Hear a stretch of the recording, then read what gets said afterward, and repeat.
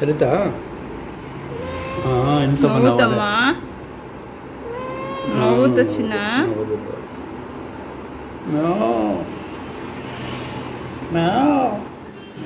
ಇಷ್ಟೊಂದು ಚಾಕ್ಲೇಟ್ಸ್ ಇದೆ ಇಲ್ಲಿ, ಇಷ್ಟೊಂದು ಚಾಕ್ಲೇಟ್ಸ್. ವಾವ್, ಇಲ್ಲಿ ನೋಡಿ.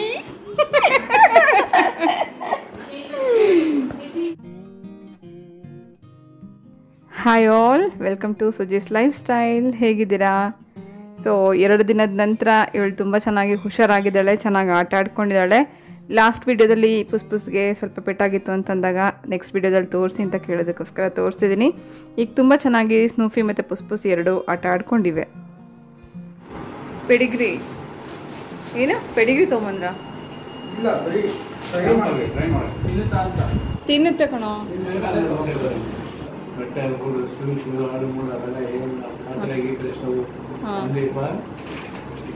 ಇಲ್ಲ ಇಟ್ಬಿಡಿ, ಎಲ್ಲ ಒರೆಸ್ಕೋಣ. ಇದು ಕೆಳಗಡೆ ಇಡಮ್ಮ. ಎಲ್ಲಿ ಒರೆಸಿದ್ರೆ ಹಾಕಿ. ತುಂಬ ಚೆನ್ನಾ.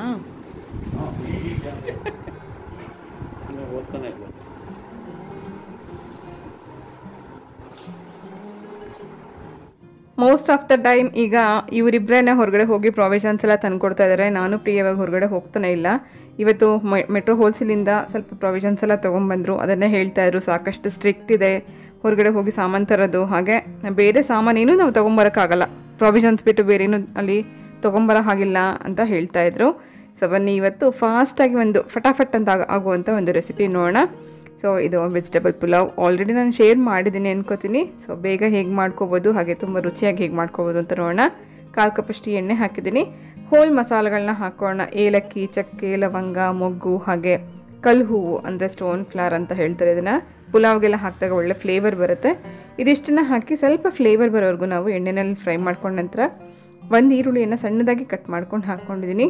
ಇದನ್ನು ಡೈರೆಕ್ಟಾಗಿ ಪಾಟಲ್ಲಿ ಕೂಡ ಅಂದರೆ ಕುಕ್ಕರಲ್ಲಿ ಕೂಡ ಮಾಡ್ಕೋಬೋದು, ಹೀಗೆ ಪಾಟಲ್ಲಿ ಕೂಡ ಮಾಡ್ಕೋಬೋದು. ಸ್ವಲ್ಪ ಈರುಳ್ಳಿ ಟ್ರಾನ್ಸ್ಪರೆಂಟ್ ಆದ ನಂತರ ಜಜ್ಜಿರುವಂಥ ಶುಂಠಿ ಬೆಳ್ಳುಳ್ಳಿ ಪೇಸ್ಟನ್ನು ಹಾಕ್ತಾಯಿದ್ದೀನಿ. ಯಾವುದೇ ರುಬ್ಬೋ ಅಂಥ ಮಸಾಲೆಗಳನ್ನ ಉಪಯೋಗಿಸ್ತಾ ಇವತ್ತು ಪೌಡರ್ನ ಹಾಕಿ ಹೇಗೆ ಮಾಡೋದು ಅಂತ ತೋರಿಸ್ತಾ ಇದ್ದೀನಿ. ಇನ್ಸ್ಟೆಂಟಾಗಿ ಕೂಡ ನಾವು ಮಾಡ್ಕೋಬೋದು. ವಿತಿನ್ 10 to 15 ಮಿನಿಟ್ಸ್ ಒಳಗಡೆ ನಮಗಾಗುತ್ತೆ. ಶುಂಠಿ ಬೆಳ್ಳುಳ್ಳಿ ಪೇಸ್ಟ್ ಹಾಕಿದ ತಕ್ಷಣ ಸ್ವಲ್ಪ ಅದು ಫ್ಲೇವರ್ ಬರೋವರೆಗೂ ಕೈ ಆಡಿಸ್ಕೊತಾ ಇದ್ದೀನಿ. ನಂತರ ಇದಕ್ಕೆ ನಮಗೆ ಬೇಕಾದಂಥ ವೆಜಿಟೇಬಲ್ಸ್ ಬೀನ್ಸ್, ಕ್ಯಾರೆಟ್, ಗೆಡ್ಡೆಕೋಸು, ಆಲೂಗಡ್ಡೆ, ಹಾಗೆ ಕಾಲಿಫ್ಲವರ್ ಯಾವುದನ್ನು ಬೇಕಾದ್ರೂ ನಾವು ಹಾಕ್ಕೊಂಡು ಈ ಪುಲಾವ್ನ ಮಾಡ್ಕೋಬೋದು. ಸೊ ನಾನಿಲ್ಲಿ ಟ್ರೈ ಕಲರ್ ಅಂದರೆ ನಮ್ಮ ಫ್ಲ್ಯಾಗ್ ಕಲರ್ನ ವೆಜಿಟೇಬಲ್ಸ್ನ ಹಾಕಿದ್ದೀನಿ. ಬೀನ್ಸ್, ಕ್ಯಾರೆಟ್, ಆಲೂಗಡ್ಡೆ, ಹಾಗೆ 1 ಗೆಡ್ಡೆಕೋಸು. ಇದಿಷ್ಟನ್ನು ಒಂದೇ ಥರ ಮೀಡಿಯಮ್ ಸೈಜಲ್ಲೇ ನಾವು ಸಣ್ಣ ಸಣ್ಣದಾಗಿ ಕಟ್ ಮಾಡ್ಕೊಂಡು ಹಾಕ್ಕೊಂಡು ಸ್ವಲ್ಪ ಇದು ಫ್ರೈ ಆಗೋವರೆಗೂ ಮುಚ್ಚಿಟ್ಟು ಬೇಯಿಸ್ಕೊಳ್ಳೋಣ.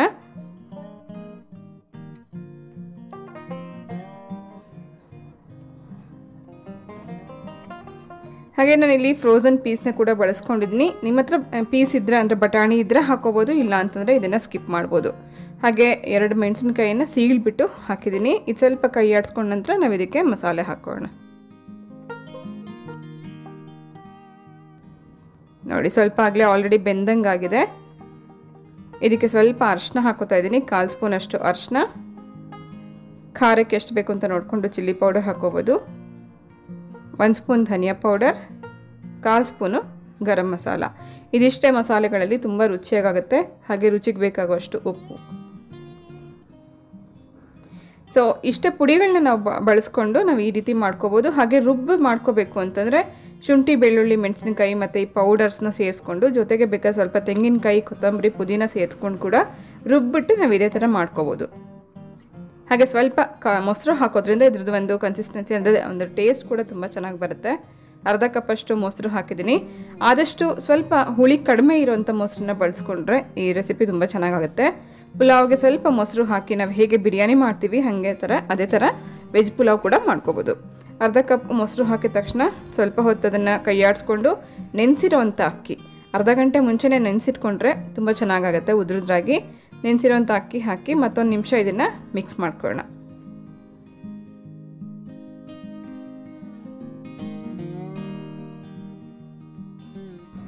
ಹಾಗೆ ನಾವು ಅಕ್ಕಿ ಉಪಯೋಗಿಸ್ಕೊಳ್ಳೋವಾಗ ಯಾವಾಗಲೇ ಆಗಲಿ ನೆನೆಸಿರೋವಂಥ ಅಕ್ಕಿ ಹಾಕಿದ್ಮೇಲೆ ಜಾಸ್ತಿ ತಿರುಗಿಸ್ಬಾರ್ದು. ತಿರುಗಿಸ್ದಾಗ ಏನಾಗುತ್ತೆ ಅಂದರೆ ಅಕ್ಕಿ ನೆಂದಿರೋ ಕಾರಣ ಮುರಿದು ಹೋಗುತ್ತೆ ಮತ್ತು ಮುದ್ದೆ ಆದಂಗೆ ಆಗುತ್ತೆ.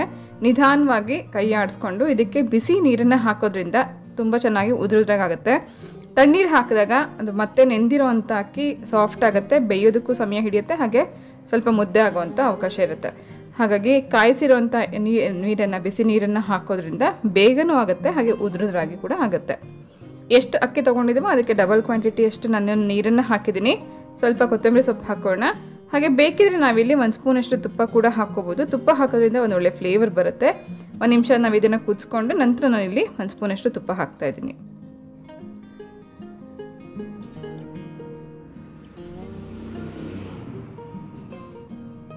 ಹಾಗೆ ಈಗ ನಾವು ಕುದಿ ಬಂದ ಮೇಲೆ ಫ್ಲೇಮ್ನ ಕಡಿಮೆ ಮಾಡಿ ಮುಚ್ಚಿಟ್ಬೇಡ. ನೀಟಾಗಿ ಇದು ಕೊನೆವರೆಗೂ ಅಂದರೆ ಫುಲ್ ಕುಕ್ ಆಗೋವರೆಗೂ ಫ್ಲೇಮ್ನ ಕಮ್ಮಿ ಇಟ್ಕೊಂಡೆ ನಾವು ಬೇಯಿಸ್ಕೋಬೇಕು. ಸೊ ಪುಲಾವ್ ರೆಡಿ ಆಗೋಷ್ಟೊತ್ತಿಗೆ ನಾನಿಲ್ಲಿ ರಾಯ್ತ ರೆಡಿ ಮಾಡ್ತಾ ಇದ್ದೀನಿ. ಆ್ಯಸ್ ಯೂಶುವಲ್ ರಾಯ್ತಾಗೆ ಸೌತೆಕಾಯಿ, ಈರುಳ್ಳಿ, ಹಾಗೆ ಕೊತ್ತಂಬರಿ ಸೊಪ್ಪು, ಮೊಸರು, ಉಪ್ಪು ಹಾಕಿ ಈ ರಾಯ್ತ ಮಾಡ್ಕೋಬೋದು. ಬೇಕಿದ್ರೆ ಮೇಲಿಂದ ಒಗ್ಗರಣೆ ಹಾಕ್ಕೋಬೋದು, ಇಲ್ಲ ಅಂತಂದರೆ ಹೀಗೆ ಕೂಡ ನಾವು ತಿನ್ಬೋದು. ಬೇಸಿಗೆನಲ್ಲಿ ಮೊಸರು ಹುಳಿ ಬಂದುಬಿಡುತ್ತೆ. ಅದನ್ನು ಹೇಗೆ ಅವಾಯ್ಡ್ ಮಾಡಬೇಕು ಅನ್ನೋದಕ್ಕೆ ಒಂದು ಟಿಪ್ ಹೇಳೋಕ್ಕೆ ಇಷ್ಟಪಡ್ತೀನಿ. ನಾವು ಯೂಶ್ವಲಿ ಮೊಸರು ಬಳಸ್ಕೊಳ್ಳೋಕ್ಕೆ ಅಂದರೆ ಊಟಕ್ಕೆ ಬಳಸ್ಕೊಳ್ಳೋಕ್ಕೆ 2 ಗಂಟೆ ಮುಂಚೆ ಮಾತ್ರ ನಾವು ಹೆಪ್ಪಾಕ್ಕೋಬೇಕು. ಹಾಲನ್ನು ಚೆನ್ನಾಗಿ ಕಾಯಿಸಿ ಸ್ವಲ್ಪ ಅದು ಬೆಚ್ಚಗಿದೆ ಅಂತನ್ನುವಾಗ ಮೊಸರಿಗೆ ಅಂದರೆ ಹಾಲಿಗೆ 1-2 ಸ್ಪೂನಷ್ಟು ಮೊಸರನ್ನ ಹಾಕಿ ಮುಚ್ಚಿಟ್ರೆ ಚೆನ್ನಾಗಿ ಅದು ಊಟ ಟೈಮ್ ಅಷ್ಟರಲ್ಲಿ ಒಳ್ಳೆ ಮೊಸರು ರೆಡಿ ಆಗುತ್ತೆ. ನಾವು ರಾತ್ರಿನೇ ಮೊಸರು ಹೆಪ್ಪಾಕಿಟ್ರೆ ಬೆಳಗ್ಗೆ ಅಥವಾ ಮಧ್ಯಾಹ್ನದಷ್ಟರಲ್ಲಿ ಹುಳಿ ಜಾಸ್ತಿ ಬಂದುಬಿಡುತ್ತೆ. ಸೊ ಈ ರಾಯ್ತ ಕೂಡ ನಾವು ಊಟಕ್ಕೆ ಮುಂಚೆನೇ ನಾವು ಉಪ್ಪನ್ನು ಬೆರೆಸ್ಕೋಬೇಕು. ಮುಂಚೆನೇ ನಾವು ಉಪ್ಪು ಹಾಕಿಟ್ಬಿಟ್ರೆ ಕೂಡ ರಾಯ್ತ ಮಧ್ಯಾಹ್ನದಷ್ಟೊತ್ತಿಗೆ ಹುಳಿ ಬಂದಂಗೆ ಆಗುತ್ತೆ. ಯಾವಾಗ ನಾವು ಊಟಕ್ಕೆ ಬಳಸ್ಕೋತೀವಿ ಆವಾಗ ಮಾತ್ರ ಉಪ್ಪನ್ನು ರಾಯ್ತಾಗೆ ಮಿಕ್ಸ್ ಮಾಡ್ಕೋಬೇಕು. ಸೊ ಹುಳಿ ಬರೋದನ್ನು ಅವಾಯ್ಡ್ ಮಾಡೋದಕ್ಕೆ ಇದು 2 ಟಿಪ್ಪನ್ನು ನೀವು ಫಾಲೋ ಮಾಡ್ಬೋದು. ಸೊ ಹಾಲನ್ನು ಚೆನ್ನಾಗಿ ಕಾಯಿಸಿ ಅದನ್ನು ಚೆನ್ನಾಗಿ ಆರಿಸ್ಕೊಂಡು ಅಂದರೆ 2 ಕಪ್ಪಲ್ಲಿ ಚೆನ್ನಾಗಿ ಕಲಾಯಿಸ್ಕೊಂಡು ನಂತರ 2 ಸ್ಪೂನಷ್ಟು ಮೊಸರು ಹಾಕಿ ಮುಚ್ಚಿಟ್ರೆ ವಿತಿನ್ 2 ಅವರ್ಸಲ್ಲಿ ಒಂದು ಒಳ್ಳೆ ಗಟ್ಟಿ ಮೊಸರು ಆಗುತ್ತೆ. ಸೊ ಬ್ರೇಕ್ಫಾಸ್ಟ್ ಕೂಡ ರೆಡಿಯಾಗಿದೆ. ಗಟ್ಟಿ ಮೊಸರು ಹೇಗೆ ಮಾಡ್ಕೊಳ್ಳೋದು ಅಂತ ಅನ್ನೋದಕ್ಕೆ ಒಂದು ವಿಡಿಯೋ ಕೂಡ ಮಾಡಿದ್ದೀನಿ. ಅದರದ್ದು ಲಿಂಕ್ನ ನಾನು ಕೆಳಗಡೆ ಡಿಸ್ಕ್ರಿಪ್ಷನ್ ಬಾಕ್ಸಲ್ಲಿ ಹಾಕ್ತೀನಿ, ಯು ಕ್ಯಾನ್ ಚೆಕ್. ಸೊ ಇದು ಊಟದ ತಿಂಡಿ ನಂತರ ಅಪ್ಪ ಮಗ ಇಬ್ಬರು ಆಟ ಆಡ್ತಿದ್ದಾರೆ. ಆ್ಯಸ್ ಯೂಶುವಲ್ ಇವ್ರಿಗೆ ಟೈಮ್ ಪಾಸ್ ಮಾಡೋದೊಂದು ದೊಡ್ಡ ಕಷ್ಟ ಆಗಿದೆ. ನೆಕ್ಸ್ಟ್ ವಿಡಿಯೋದಲ್ಲಿ ಮಕ್ಕಳನ್ನ ಹೇಗೆ ಬ್ಯುಸಿಯಾಗಿಡೋದು ಅಂತ ಅನ್ನೋದಕ್ಕೆ ಒಂದು ಒಳ್ಳೆ ವಿಡಿಯೋ ಮಾಡ್ತಾಯಿದ್ದೀನಿ. ಸೊ ಈಗ ಹೆಚ್ಚು ಮಕ್ಕಳಿಗೆ ಒಂದು ಆ್ಯಕ್ಟಿವಿಟೀಸ್ ಕಡಿಮೆ ಇರೋದ್ರಿಂದ ಮಕ್ಳಿಗೆ ಸ್ಕೂಲ್ ಇಲ್ಲ, ಆ್ಯಕ್ಟಿವಿಟೀಸ್ ಇಲ್ಲ, ಹಾಗೆ ಆಟ ಇಲ್ಲ, ಹೋಮ್ವರ್ಕ್ ಇಲ್ಲದೆ ಇರೋ ಕಾರಣ ತಂದೆ ತಾಯಿಗೆ ಸಾಕಷ್ಟು ತಲೆನೋವಾಗಿರುತ್ತೆ ಮಕ್ಕಳನ್ನ ನಿಭಾಯಿಸೋದು. ಸೊ ಈ ಟೈಮನ್ನು ಮಕ್ಕಳಲ್ಲಿ ಹೇಗೆ ಬ್ಯುಸಿಯಾಗಿಡೋದು, ಹಾಗೆ ಅಂದರೆ ಆಟ ಆಡಿಸ್ತಾ ಹೇಗೆ ಅವರನ್ನು ಆ್ಯಕ್ಟಿವ್ ಆಗಿಡೋದು ಅಂತಂದಕ್ಕೋಸ್ಕರ ನೆಕ್ಸ್ಟ್ ವೀಡಿಯೋದಲ್ಲಿ ನಾನು ನಿಮಗೆ ಸಾಕಷ್ಟು ಟಿಪ್ಸನ್ನು ತರ್ತಾ ಇದ್ದೀನಿ. ಒಂದು ಎಂಟರ್ಟೈನ್ಮೆಂಟ್ ಆಗಿರುತ್ತೆ, ಹಾಗೆ ಮಕ್ಕಳಿಗಷ್ಟೇ ಎಲ್ಲ ನಿಮಗೂ ಕೂಡ ಖುಷಿ ಕೊಡುತ್ತೆ. ಈ ಸಮಯನ ಮಕ್ಕಳ ಜೊತೆ ಕಳೆಯೋದಕ್ಕೆ ಒಂದು ಒಳ್ಳೆ ಒಂದು ವಿಡಿಯೋ ಅಂತ ನಾನು ಅಂದ್ಕೊಂಡಿದ್ದೀನಿ. ಸೊ ಆ ವಿಡಿಯೋ ನಾನು ಮುಂದಿನ ಅಂದರೆ ನೆಕ್ಸ್ಟ್ ವ್ಲಾಗಲ್ಲಿ ನಾನು ತರ್ತಾ ಇದ್ದೀನಿ. ಪ್ಲೀಸ್ ವಾಚ್ ಮಾಡಿ, ಮಕ್ಕಳ ಜೊತೆಗೆ ನೀವು ಕೂಡ ಎಂಜಾಯ್ ಮಾಡ್ಬೋದು. ಸೊ ನೋಡಿ ನನ್ನ ಕೆಲಸ ಹೀಗಿದೆ.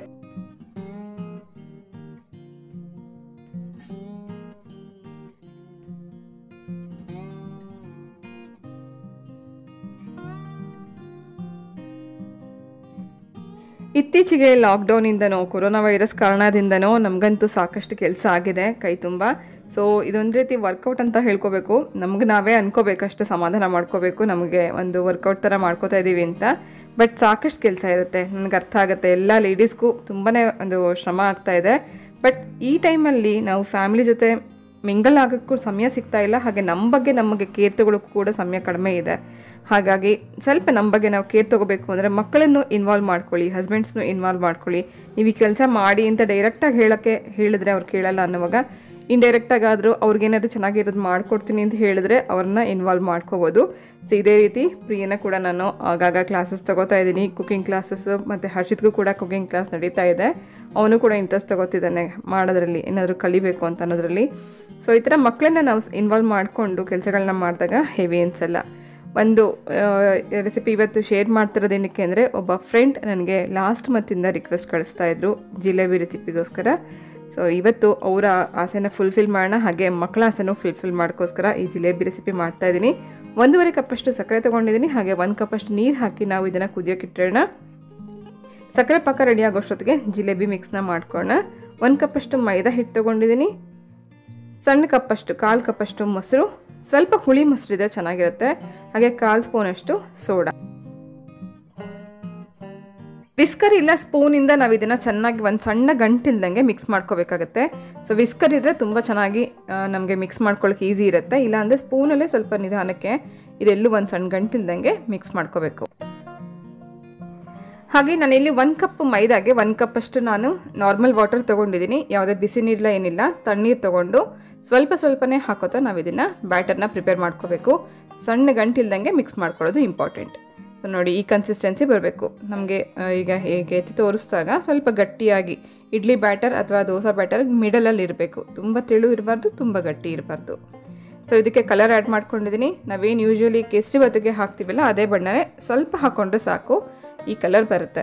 ಆರೆಂಜ್ ಕಲರ್ ಬೇಕು ಅಂದರೆ ಆರೆಂಜ್ ಕಲರ್ನೂ ಹಾಕ್ಕೋಬೋದು, ಅಥವಾ ಯೆಲ್ಲೋ ಬೇಕು ಅಂದರೆ ಯೆಲ್ಲೋ ಹಾಕ್ಕೋಬೋದು.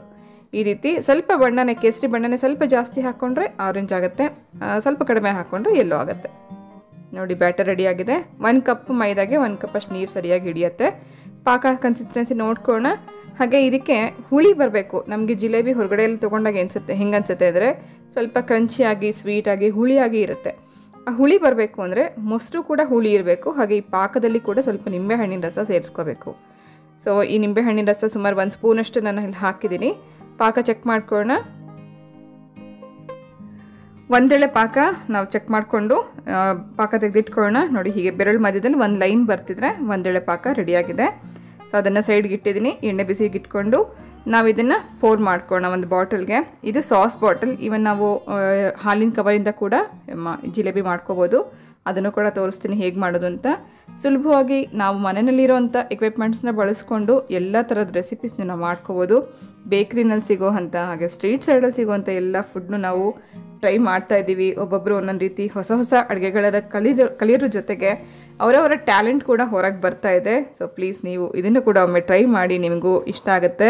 ಹೊರಗಡೆ ನಾವೇನು ತಿಂತಿದ್ದೀವಿ ಜಿಲೇಬಿ ಹಾಗೆ ಅನಿಸುತ್ತೆ. ಹಾಲಿನ ಕವರ್ ಸುಮಾರು ಅರ್ಧ ಲೀಟ್ರಷ್ಟು ಹಾಲಿನ ಕವರ್ನ ನಾನು ಹೀಗೆ ಓಪನ್ ಮಾಡ್ಕೊಂಡಿದ್ದೀನಿ. ಒಂದು ಕಾರ್ನರ್ನ ಗ್ಲಾಸಲ್ಲಿ ಬರೋ ಹಾಗೆ ಇಟ್ಕೊಂಡು ನಾವು ಇದನ್ನು ಪೂರ್ತಿಯಾಗಿ ಹೀಗೆ ಕ್ಲೋಸ್ ಮಾಡ್ಕೊಳ್ಳೋಣ. ಸೊ ಇದರಲ್ಲಿ ಕೂಡ ಬ್ಯಾಟರ್ ಹಾಕಿ ಜಿಲೇಬಿನ ಮಾಡ್ಕೋಬೋದು.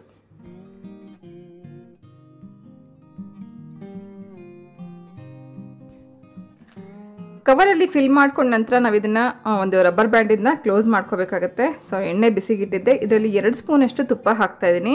ತುಪ್ಪ ಹಾಕೋದ್ರಿಂದ ಕೂಡ ಒಂದು ಒಳ್ಳೆ ಫ್ಲೇವರ್ ಚೆನ್ನಾಗಿ ಬರುತ್ತೆ ಜಿಲೇಬಿಗೆ.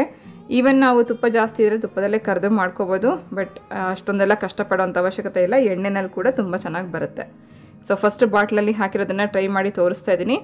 ನಾವು ಎಷ್ಟು ದೊಡ್ಡ ಹೋಲ್ ಇರುತ್ತೆ ಅಷ್ಟು ದಪ್ಪ ಬರುತ್ತೆ. ಆದಷ್ಟು ಸ್ವಲ್ಪ ಸಣ್ಣ ಕಡಿಮೆ ಕಣ್ಣಿರುವಂಥ ಬಾಟಲ್ನ ಬಳಸ್ಕೊಂಡಾಗ ಚೆನ್ನಾಗಿ ಕ್ರಂಚಿಯಾಗಿ ಬರುತ್ತೆ.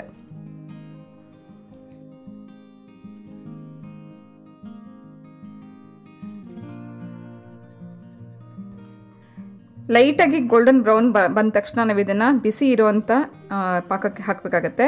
ಹಾಗೆ ಇದು ಕೂಡ ಜಿಲೇಬಿ ನಾವು ಮಾಡಿರೋವಂಥದ್ದು ಬಿಸಿ ಇರಬೇಕು, ಪಾಕ ಕೂಡ ಸುಮಾರಾಗಿ ಬಿಸಿ ಇರಬೇಕಾಗತ್ತೆ. ತಣ್ಣಗಿರೋವಂಥ ಪಾಕಕ್ಕೆ ಹಾಕಿದ್ರೆ ಜಾಸ್ತಿ ಸಿರಪ್ನ ತೊಗೊಂಡ್ಬಿಡುತ್ತೆ ಬಿಸಿ ಇರೋವಂಥ ಜಿಲೇಬಿ. ಸೊ ಎರಡನ್ನೂ ಸ್ವಲ್ಪ ಬಿಸಿ ಇರೋ ಹಾಗೆ ನೋಡಿಕೊಂಡು ಈ ಜಿಲೇಬಿನೇ ಮಾಡ್ಕೋಬೇಕು.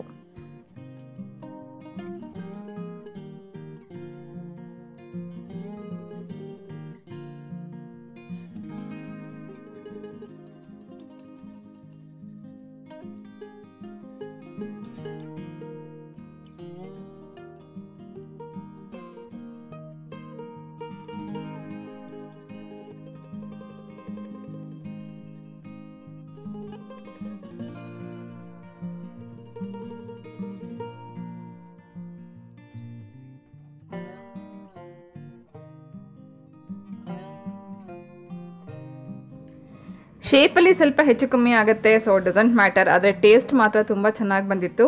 ಸೊ ಇದನ್ನು ನೀವು ಮಕ್ಕಳ ಜೊತೆನೇ ಸೇರಿಸ್ಕೊಂಡು ಮಾಡಿದಾಗ ಅವ್ರಿಗೂ ಒಂದು ಎಂಟರ್ಟೈನ್ಮೆಂಟ್ ಜೊತೆಗೆ ಒಂದು ಖುಷಿ ಇರುತ್ತೆ. ಅವರು ಕೂಡ ಏನೋ ಒಂದು ಹೊಸದಾಗಿ ಕಲಿತಿದ್ದೀವಿ ಅನ್ನೋ ಒಂದು ಖುಷಿಯಿಂದ ಅವರು ಕೂಡ ಮಾಡ್ತಾರೆ. ಸೊ ಈ ಟೈಮಲ್ಲಿ, ಈ ಕ್ವಾರಂಟೈನ್ ಟೈಮಲ್ಲಿ ಈ ರೀತಿ ಒಂದು ರೆಸಿಪೀಸ್ನ ನೀವು ಕೂಡ ಟ್ರೈ ಮಾಡಿ. ಕಡಿಮೆ ಕ್ವಾಂಟಿಟಿನಲ್ಲೇ ಮಾಡಿಕೊಂಡು ನೀವು ಟ್ರೈ ಮಾಡ್ಬೋದು. ಈಗ ನಾನು ತೋರಿಸಿರುವಂಥದ್ದು 1 ಕಪ್ ಮೈದಾದಲ್ಲಿ ಸುಮಾರು 25ರಿಂದ 30 ಜಿಲೇಬಿ ನಮಗೆ ಮೀಡಿಯಮ್ ಸೈಜಲ್ಲಿ ಆಗುತ್ತೆ.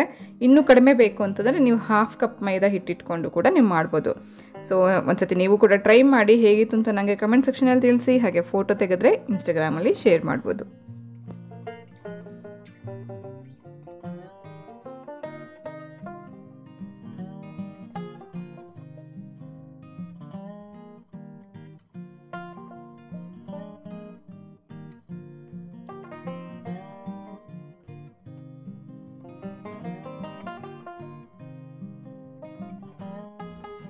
ಹಾಲಿನ ಕವರಿಂದ ಕೂಡ ಇದೇ ರೀತಿ ಮಾಡ್ಕೋಬೋದು. ಸೊ ಫಸ್ಟ್ ನಾವು ಒಂದು ಸಣ್ಣ ಒಂದು ಹೋಲ್ ಮಾಡಿ ಚೆಕ್ ಮಾಡ್ಕೊಳ್ಳೋಣ ಎಷ್ಟು ದಪ್ಪ ಬೇಕು ಅಂತ. ನಂತರ ನಾವು ಆಯಿಲಲ್ಲಿ ಹಾಕ್ಬೋದು. ಇದು ಪ್ರಿಯನ ಕೈಯಲ್ಲಿ ಹಾಕಿಸ್ತಾ ಇದ್ದೀನಿ, ಅವಳಿಗೂ ಕೂಡ ಒಂದು ಪ್ರಾಕ್ಟೀಸ್ ಆಗಲಿ ಅಂತ. ಹಾಗೆ ಅಮ್ಮಂದರು ಎಣ್ಣೆಯಲ್ಲಿ ಏನಾದ್ರು ಅಡುಗೆ ಮಾಡುವಾಗ ಸಣ್ಣ ಮಕ್ಕಳನ್ನ ಸ್ವಲ್ಪ ದೂರ ಇಟ್ಕೊಳ್ಳಿ.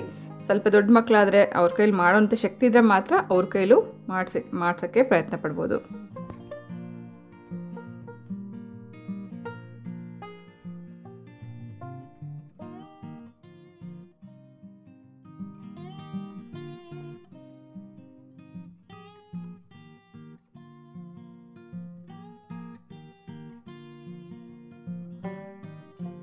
ಇದು ಒಂದು ಫ್ರೆಂಡ್ ರಿಕ್ವೆಸ್ಟಿಂದ ಮಾಡಿರೋಂಥ ರೆಸಿಪಿ. ಹಾಗೆ ಮಕ್ಕಳ ಆಸೆ ಕೂಡ ಪೂರ್ತಿ ಮಾಡಲಿಕ್ಕೋಸ್ಕರ ನಾನು ಇದು ರೆಸಿಪಿನ ಮಾಡಿದ್ದೆ.